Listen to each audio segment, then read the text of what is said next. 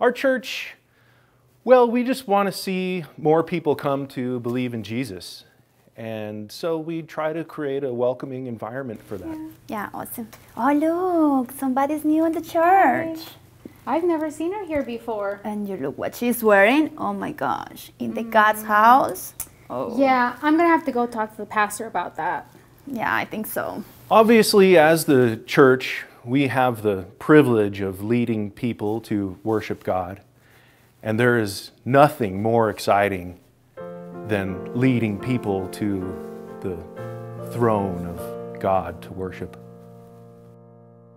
Of course, a big part of our services is the sermon, and I don't want to make it seem like I'm the man, but I'm kind of the man. But I do a lot of studying and preparation because I want to bring God's word right to the people. And I want the people to be cut to the heart by the double-edged sword of God's word. He brought me into the inner court through the south gate, and he measured the south gate.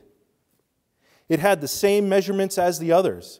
Its alcoves, its projecting walls, and its portico had the same measurements as the others. The gateway and its portico had openings all around. It was 50 cubits long and 25 cubits wide.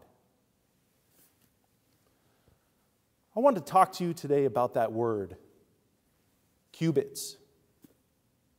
What is a cubit? And how long is 50 cubits long?